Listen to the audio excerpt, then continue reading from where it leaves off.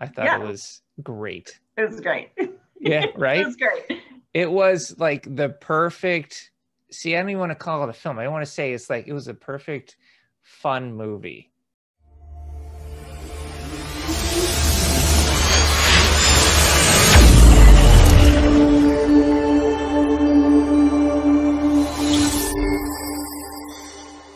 To sit down and watch. You know, it was light. It wasn't too overly in your face. It was what you thought it would be. Oh, for sure. Yeah. I mean, a little bit of a twist on the whole, we always reference it now as like Groundhog Day, right? Yes, of course. But a twist on that, you know, in a different way. And there's been a couple of them more recently that have been doing this. Yeah. New take on that theme. The whole time loop theory. Yeah. Yeah. Definitely. I'm going to hit you with the log line here for Boss Level, the Hulu original. A retired special forces officer is trapped in a never-ending time loop on the day of his death. So pretty on the nose. Frank Grillo stars in it and produces. And I got a fun fact for you. The boy Joey, that's his real son. Oh, interesting. Yeah, so I thought that was kind of neat. But that's cool. Yeah. I liked how they really sell you his character as an everyday kind of guy who's stuck in a rut. Mm-hmm. Yeah. Well, I think that when we're introed and we hear his inner dialogue, his inner monologue, which is one of the most, I don't usually like it in everything, but in a film like this, it's perfect and it works. Helps. And it helps. I love it. And it gives that insight, because at first you probably just see him as some guy who's a badass action star. Right. But when we're hearing the inner dialogue, we realize, you know, like he's just going through the motions. He's going through the motions. He's stuck in a rut. I think, you know, VO can be really cheesy and it can go wrong easily. Yes. Like Groundhog's Day, it didn't have VO. So we learned everything through character. So can you do it? Absolutely. So to use VO it's risky, but it works because it makes him endearing, because since it is an action movie, we don't have a whole lot of time of watching him kind of grow and struggle. So just seeing him go through the motions of trying to defend himself from assassins for like the first 8 minutes of the movie, you need that VO. And so it really works, because the way he's discussing it is, you know, he's just like, and block this and slap him in the face. And, oh, well, it's, you know, did I hit the bus yet? Like, yeah, exactly. Yeah. He sounds like a guy. He sounds like a guy who's like working in a cubicle and hates his day job. Right. Yeah. Yeah. Rinse, repeat. Yeah. No, absolutely perfect. I love it.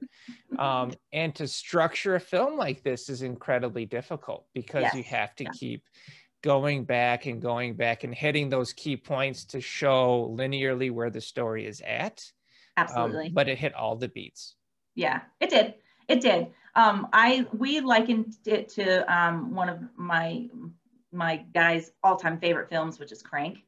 Yeah. He loves that movie. And it had that same, you know, just gritty feel, fast pace. You wake up and you're immediately with that character, and now you're going on this journey with that character. And you're with him the whole time. You're trying to figure it out as he tries to figure it out. Yeah, no, I absolutely love it. I really liked, I like the inciting incident where he sees his kid. I like that. I like the midpoint where he thinks he is winning the day. Like, you think you're looking at this film, it's halfway through, and he gets the bad guy, and you're going, okay. Where is this going? And then he goes, who's protecting your son? And then it's like his whole world is blown apart, right? That's a great midpoint, because he literally goes through a death, and then he's rebirthed and goes, tries to protect his kid, gets to know his kid, but goes through a depression where he wakes up every day and he's being assassinated. And instead, he can't get out of bed. Yeah. Yeah. At that point, when he sees his kid die, it's like, why even bother? I mean, so he's just getting... what's that motivation? Killed. Oh, right? Man. It's just, it's really good watching his character grow. And there was a moment where Mel Gibson's antagonist, who, we can be honest, not really developed character, but it's Mel Gibson, so he's knocking it out of the park. But where Mel Gibson character describes him as a guy whose hustle and determination makes up for his lack of talent. Yes, exactly. That was a great line. Yeah. Yeah. If that doesn't make a character endearing and make you want to get behind a little guy or underdog like that, even though he's like, you know, this killing machine.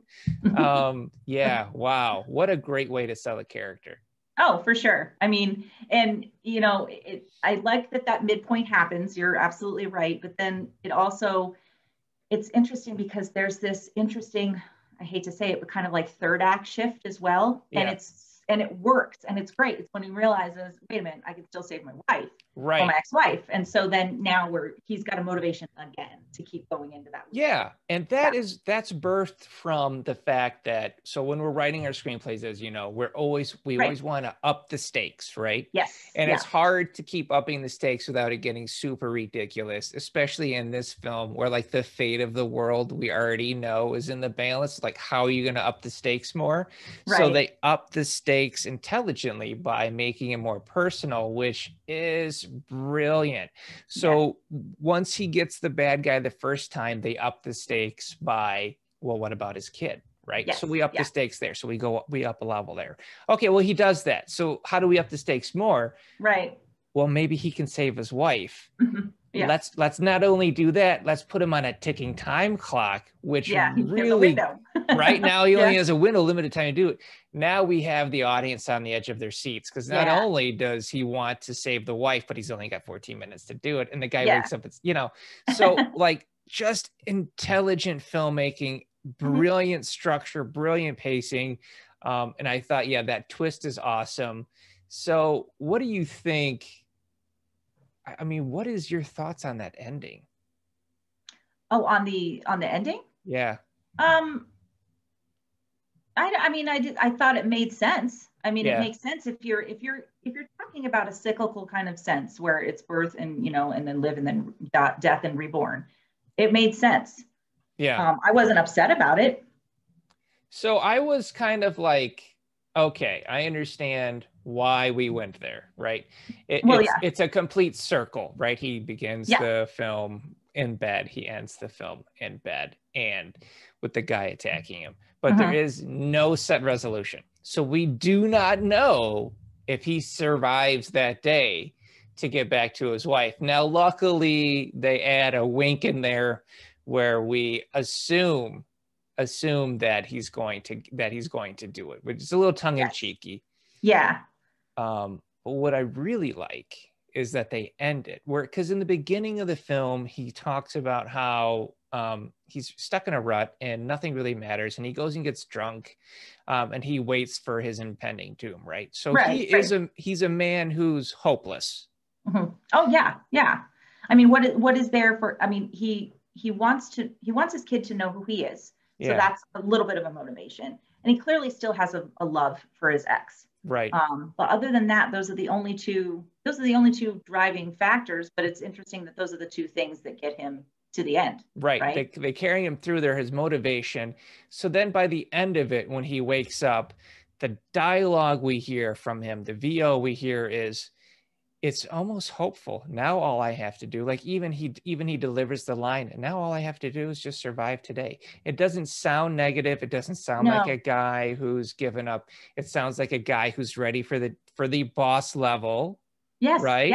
Yeah. To take it on. Yeah. So so there's growth there, almost to the point where it doesn't matter if he survives. Because he's changed as a character. Wow, so cool. Yeah, and what did you think about this? The whole time I was thinking that there is this interesting symbolism that it's like he's in a video game, but we're not. Yeah. They didn't throw it in your face, but it's the same feeling. Anybody who plays those kinds of video games knows. You know every single thing that happens in every single level, and the secret tunnel to take you somewhere else. And I mean, it was awesome. I loved it. I mean, it was.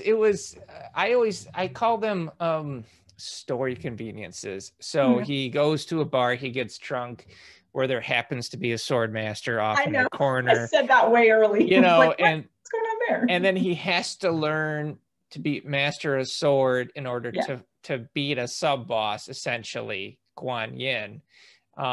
in order to move on to the full boss, right? Yeah. Now I trained in Iaido for 10 years. That's the art of the katana, the Japanese swordsmanship. I didn't know that. That's pretty awesome. I have a Shodan rank. I have a black belt in it. I did retire. But so for a decade, so I had a sword and I used it. And I can tell you, it takes more than I counted it. He studied it for like, I don't want to say like 28 days. And I was like, listen, buddy, you're not taking on a master in like, a month. Because and again, like by the time he gets to her, he still only has half a day left. Exactly. So it's not like he gets full days with her. I'm thinking, okay, so he's going to spend 1,000 days with this lady. No, it's about 28 days. It's like 28. If it's all it takes, then I just might as well just get up and start learning. I was like, what did I do for wield the sword? What I do for 9 years and 11 months then. So anyway, all right. So he does that, but it was cool, and so we learned those things. And he goes through it very video game like. I love that they had supers that would say, like present game or whatever they would do to kind of remind you like this is fun. I like the fact that there was little things like he subtly emitted an EM field that we could visually see something's wrong with this guy because he's blowing up TVs. Yeah, the TV's behind him. It was the first kind of thing I noticed when he walked into the game. It was the game, absolutely. Yeah. But what I really like is the visual subtext that they set up in the very first shot of the very first scene, which is a watch on the kitty cat. Oh, yeah. So it's, right. But if you look at it, the face of the kitty cat is reflected in the glass and it's going backwards. I didn't see that, Jeff. That's awesome. Yeah. I'm going to go back and watch that now because I need to see it. I thought that was super cool. I was like, all right, that's a great visual subtext to start out a movie. I see that. Oh, that's all right. It's fine. I love that stuff. Yeah. So that was in there, but those are little things that we want to show, because when you see a movie like this, you think there's not going to be any visual subtext. This is a guy who's killing guys 6 ways from Sunday. The general audience is going to follow just the guy. Yeah, right. Right. Not that I'm not saying people are not smart, but and they really balanced comedy in this film, which I really appreciated. We talked about this off camera. There's a scene in the movie. I was eating a candy bar during the listen. So I'm eating a candy bar. It's a Cliff Bar. I like to consider them like somewhat healthy. We both know they're not. To you, a Cliff Bar is candy? Yeah, that's a candy bar to me. I'm eating a candy bar. All right. So I'm eating this Cliff Bar midway through the movie, and there's this katana scene. Now, one of the villains is played by Will Sasso, who did a long stint in Mad TV. Yes. Yeah, that's what he's most known for. He's a great physical comedian. And he's playing a bad guy in this one. I was like, cool, good for you, Will Sasso. Use those chops. And I know, spoilers, I don't care. He gets a sword in the head, right? and he spins around and he's like, I smell muffins. Do you smell muffins? And I started choking on my candy bar. I coughed up and spit it out while I was dying watching this, because that's a great line in a script, but the way Will Sasso plays it. What he said, the way he said it, right? It's so funny. It's great. So it was so good. A movie like that is over the top, that is blood and violence. We're seeing people get decapitated. It's wild and crazy. It has to be fantastical. And to bring in a type of comedy like that, absolutely perfect. Otherwise, it could be taken the wrong way. Oh yeah, absolutely. I mean, it's, again, there's other movies in this vein that are the same. They're still that same kind of just over the top, right? But they have those little bits of that comedy that really gives that relief, and it makes it work. It makes the story even a little more relatable, because when we're uncomfortable or we're on our edge, like a lot of people laugh. They like to laugh, or they need humor. It's like their coping mechanism. So the comedy works. So what did you think about the theme of starting again, starting over, second chances? I mean, that was clearly the theme in this film. Sure. Yeah. I mean, I think that in today's day and age, it's a great theme, because I feel like all of us kind of feel, how do we start over? How do we reset and, go back to level one and try again? Right. So I really appreciated that, because I feel like it's really relevant today. I agree. But there's always regrets we all have that we think we replay even in our mind, and we think, if I had gone back and done this different or that different, what would have happened? Exactly. So it really touches on that aspect, which makes you think, Right. And a successful movie is a movie that can reach out with a type of a human truth that we all have. And something as simple as second chances like that can really take a script or a film and make it a wider demographic, man. It can cast that net, make it high concept. Yeah, for sure. And they did that. And considering this was supposed to be a theatrical release, it didn't happen, but Hulu picked it up and made it an original. I feel like this film came under the radar. I don't hear anybody talking about it. Well, yeah, when you said it and you mentioned it, I was like, I don't remember seeing that on Hulu. And then it was great. It was a great movie. And it probably missed, I think there's probably going to be a few of those that missed their opportunity to really have that big theater release. I liked it. I thought it was good. I loved it. I'd watch another one, which says a lot because this is it can be hokey. I'd watch another one of those. I thought it was good. I mean, I live with a guy who this is his the demographic for this film is him, and he was all about it. There was only one sequence that he had trouble with. Okay. But other than that, he just loved it all over. And very good. Yeah. All right. So what is our next film gonna be? What do you think? I don't know. I'm leaving it up to you. I chose this one. Yes. Outside of Frank Grillo, who really carried this film, he was great. Oh, he was super awesome. Mel Gibson, awesome, but not a lot of character development. Naomi Watts, fantastic. She's dead most of the movie, guys. Sure. So I don't know what you're gonna do with that. Spoilers again, Geoffrey. Oh my God! Don't. Why? Yeah, Why? she's dead for 98% of the movie. So what are you gonna do with that? Right. But his son was great. So I mean, he really did carry this film, and I thought he did a hell of a job. I'm like a Frank Grillo fan now. This guy's awesome. I've seen him in other stuff. Obviously, people kind of recognize him from some Marvel movies, but I've seen him in other like a CW series stuff, and he's really awesome. Yeah.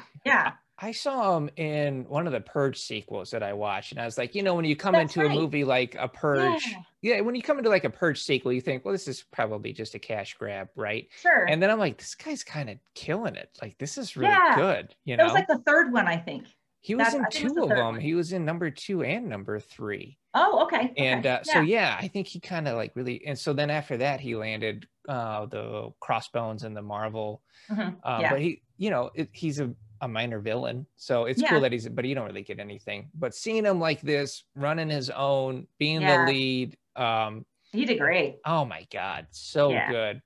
Because that could easily go wrong with the wrong performance, and he just brings that everyday kind of feel to it. That's what was so great about it, I think. Yeah. Well, okay, so this podcast is brought to you by the Script Summit Screenplay Contest, where you can win a cash prize with a chance to have a contract with a Hollywood talent manager. So you guys need to make sure you get out there to scriptsummit.com and learn more about it. Yeah.